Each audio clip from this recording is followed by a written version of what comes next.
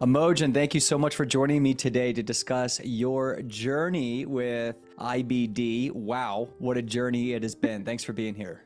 Thank you. Can you first tell me, what were you diagnosed with, how long ago, and what was that experience like for you and your family? Well, I was first diagnosed in 2015 with ulcerative colitis. I definitely was experiencing symptoms starting 2007, 2008. So I went that long. 18 years ago, roughly. So at first it was kind of off and on. And I think it mostly just affected me in the beginning. I was very good at hiding what I was feeling, what I was going through. And I wasn't quite at the point where I was like running to the restroom all of the time. Although that ended up happening, and I would just not eat to try to feel some semblance of normalcy. But it wasn't until 2015 I started realizing something was not normal for me. And once I saw the presence of blood, that was what really frightened me. So it was from 2007 to the 2015, you felt like, okay, maybe some IBS, just gut issues. But 2015, 16, okay, I'm seeing blood. This is beyond, this is not just a tummy issue. There's something severe happening here. Yes. And I kind of have a high threshold for pain, and I can be a little in denial. And I think after my first cancer diagnosis, I just didn't want to believe that something else was wrong with me or whatever. So I just started having really acute pain. And I was a pastry chef at the time, so I was always on my feet, very high, intense stress, energy type of job, to where I literally just collapsed. And so my partner rushed me to the ER, and that was when they diagnosed me, and basically just said that there wasn't much they could do other than tell me that I could be on immunosuppressants. And at the time I couldn't afford any type of infusions, and there were no programs for it. And so your insurance is only going to cover so much of these biologics. Correct. So you're looking at a hefty bill to even be on these biologics. So you really felt like, I mean, there's no way you could do it. You couldn't afford it, and you probably didn't want to be on biologics. You already had a previous cancer diagnosis. And so there's just so much going on your plate. And you were, you know, now a single mom trying to take care of your family. I mean, just so much on your plate. Yes, my 2 kiddos and myself. And there were times where I'd have to take a month or 2 off to recover, not really understanding the gravity of the situation.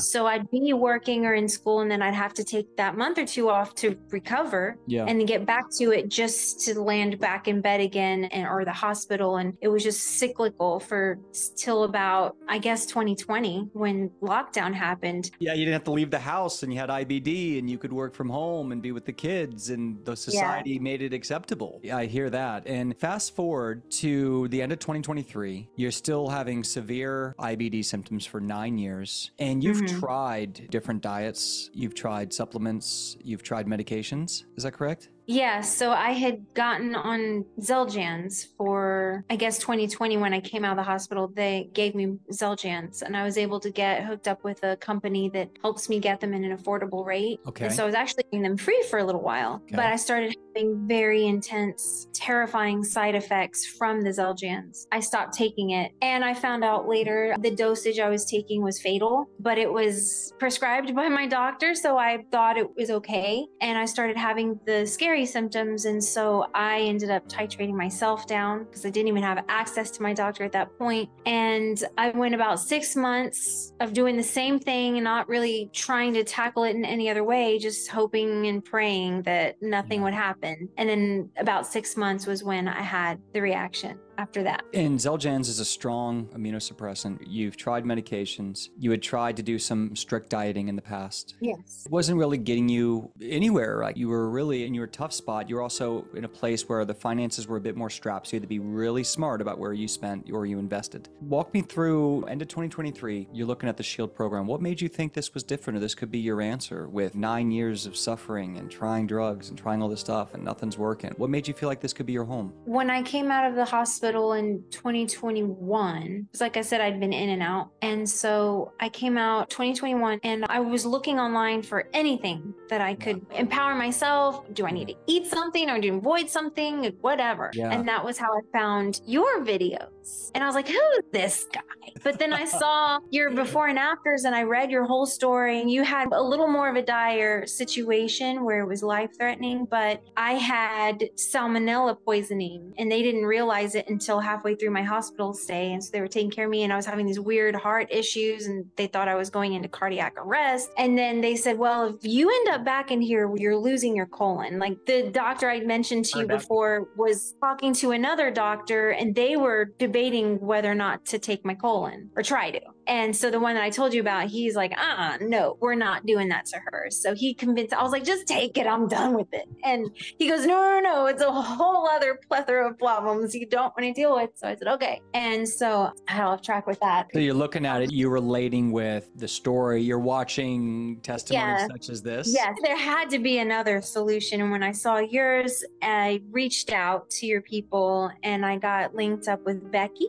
Yes. And she had a very similar story to me. And just hearing her go through her story, I guess I was still afraid to spend that much money and feel like it's just another thing, that seems like it's going to work and it's not going to work. We went from 2020, 2021 to 2023, and she stayed in contact with me. If there was any time I needed to reach out, she was there for me. And she tried to help me find ways to raise the money and things like that. So she worked with me. She just has this way about her that makes you feel held. Becky had to raise money herself. That's what I did. I started the GoFundMe. Wow. Yeah, I was You started to get to the GoFundMe to amount. join our program. That's a lot of weight on us. You put it on any practitioner. Here you go. That's it. Go. It's okay. I was in the hospital. It's a very scary moment for any practitioner, but I'm glad we're here. I mean, it was between that and just the same old from the doctors telling me the same crap over and over again. So I remember getting that amount and just pressing send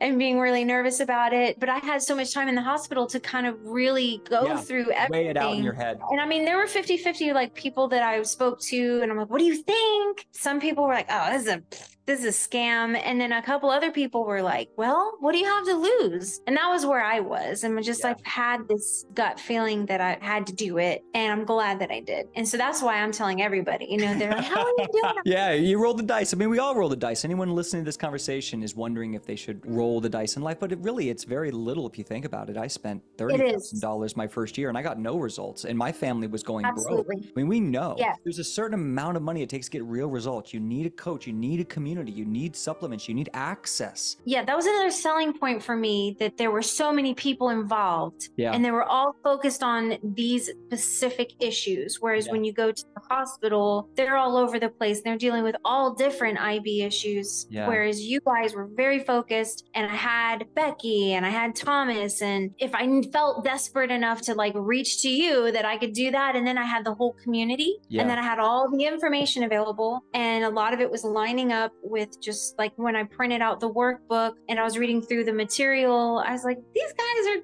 into this crap I'm into, I was telling Thomas, there's book recommendations I'd like to, I'm very big believer in we can heal ourselves. Yeah. There's a lot of wisdom in our bodies that we haven't tapped into. Maybe some of us have. I mean, I'm all about Joe Dispenza and stuff, but I've never been to one of his retreats or anything. But all of those people of creating your own reality and having a mentality of you're in the desired outcome, no matter what the current situation is reflecting. And I think other people can relate, whether they're sick in bed or they're in the hospital and they're feeling desperate and alone and their family members don't know what they're going through. It's so powerful to be able to just visualize yourself where you want to be and just keep that motivation, even if you do it just 3 times a day and the rest of the time you're crying in bed. At least you're releasing it, you're getting out, and you're keeping your eye on the prize. And I feel like that has been 50%, and that's being modest in conjunction with every other way we've attacked it. Yeah, attack the issue, attack the dream, right? When you came into the program, you did a GoFundMe to be able to join the program. And you said, this is the program for me. This is the team for me. I want to do this and give it my all. And you were having 15, 20 bowel movements during the day. Is that correct? You were having 10 out of 10, massive amount of blood, urgency, diarrhea, mucus. You were having 3 to 7 bowel movements at night on top of the daily bowel movements. Yes. You weren't sleeping. You were having extreme bloating, extreme cramping and pain, some arthritic pain. You were tapering off prednisone still, which swelled you up and kind of had some adverse reactions. And you had very little energy. Yeah, it's nothing. That's hard to do when you're a single mom. And I'll tell you, for anyone, you'd put any practitioner in this type of circumstance where this extreme situation, there's a very limited amount of funds to invest in getting the right team and resources. It's a very hard thing, but we dove in and we said, all right, let's give it our best. Imogen, what are your symptoms now? I'm not having any any symptoms right now. All right. That's what I'm talking about. How many bowel movements a day are you having? I mean, maybe 1 or 2, depending on how much I eat, depending on where I am in my fast. Are you having any blood, mucus, or urgency? Are you having any cramping or pain? No. Do you have great energy? Yeah. Are you sleeping through the night without waking up? Oh, yeah. Are you on any medications to do this?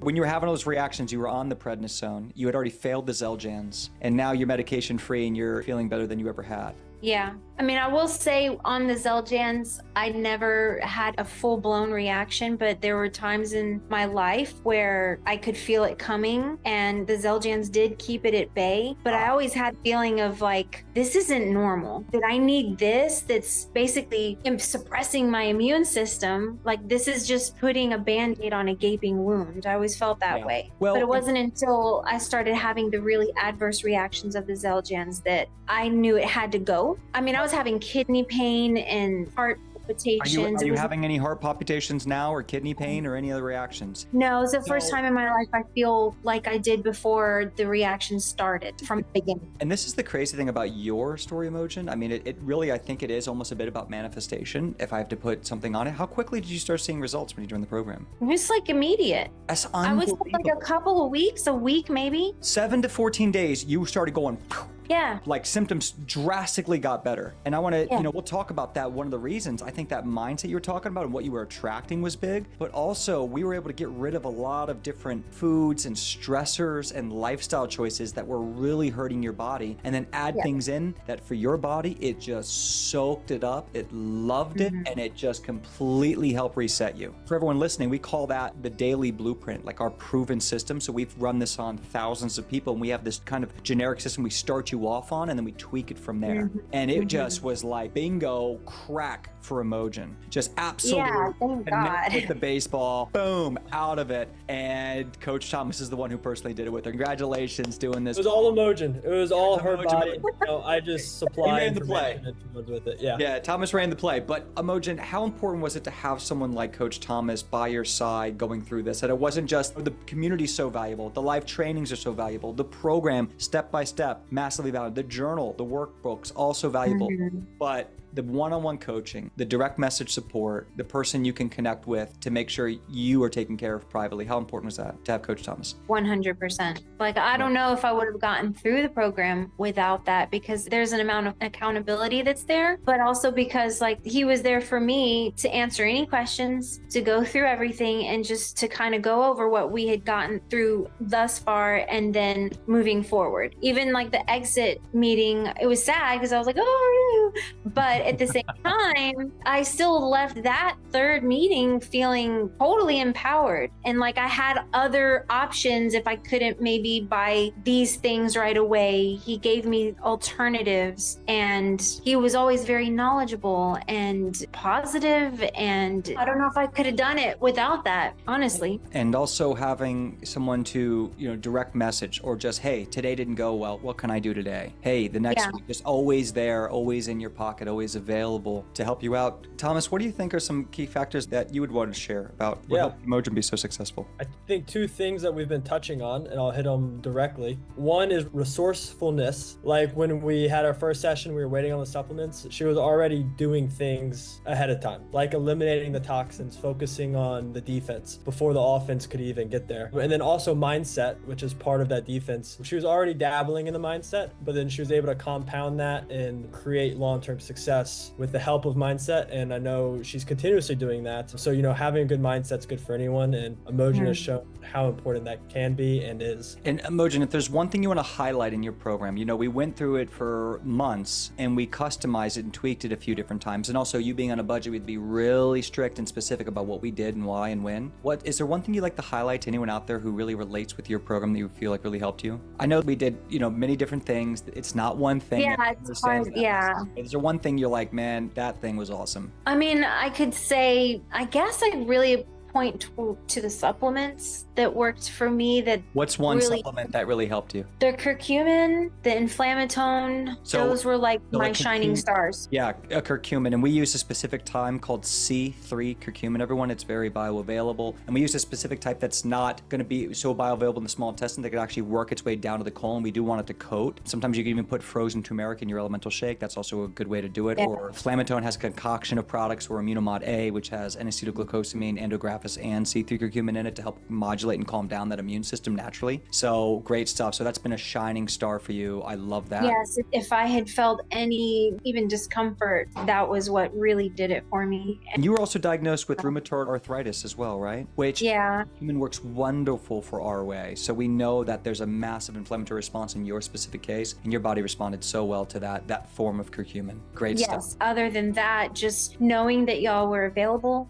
knowing that there's a whole community there, literally at my fingertips, and knowing that like there were other success stories, and that even if maybe I fell back, that it wasn't the end of the road for me, that there was still more to try. Just the relief of that alone took all of the worry and what ifs. Yeah, you're not stuck. We're not giving you one plan that if it doesn't work, it's like, oh, we tried. You can critique your plan 100 ways, and you're a member for life. Like you still can come to the live trainings now. You still connect with the community and any member right now. You can still wake up one day and say, you know what, I want more coaching, and say, hey, I'm going to get more coaching. You can still come in and you can do any of it at any time now, a year from now, 2 years from now, and continue to reset your plan. And the point is that you're feeling safe. You found therapies that really helped you change your life, and you are now empowered. You're now empowered for life, not only to realize A, it can work, but B, what things can really help me? What are my resources? What's my Batman belt to combat this in the future, which is huge. And if you wanted to leave any last thought for anyone out there listening, resonating, a thought of is success possible, the S.H.I.E.L.D program, what piece of advice would you give to someone out there listening to your story? Probably everybody on my end of this right now would say, like, it's not a gimmick. This isn't a waste of money. This isn't a money grab. This isn't people that are trying to take advantage of people who are in a desperate situation. It's actually, it is the real deal. It's the beacon of light. And I was at a point for going through it for so long, thinking I'm going to lose my colon, thinking I'm never going to have a normal life, and taking a chance on a program and actually seeing benefits. And so if you're that person who the doctors don't have any solutions for you, and you can't be on biologics, and you can't be on immunosuppressants and pill form and all that, you've tried everything that the big pharma is shoving down your throats and is not feeling good, this is a perfectly reasonable, and I would say the first alternative. It shouldn't even be the alternative. It should be how we're addressing UC and Crohn's right now. And the fact that y'all go through functional medicine and things like that, and y'all are really focused on the root of the issue and understanding what causes these things. If you're feeling alone and no one understands what you're going through, these people do. And they're going to not only give you options, but like educate you so that if for whatever reason you are left to your own devices, it's all there for you. That's all I can say. I don't know how else to say it. I just know that it's been life-changing, and I'm not getting paid to say any of this. And I don't know where I would be right now today if I hadn't taken that chance. I'm not going to cry. If I hadn't taken that chance that day at the hospital to really do it. And I'm the last person that would create a GoFundMe and ask for money. I had cancer twice, and I never asked for any money. I still have those med bills, but I was like, God darn it, I'm going to do this. And I put my pride aside and I asked for help, and I'm so glad that I did, because a lot of people came together to make this happen, and it's worth it.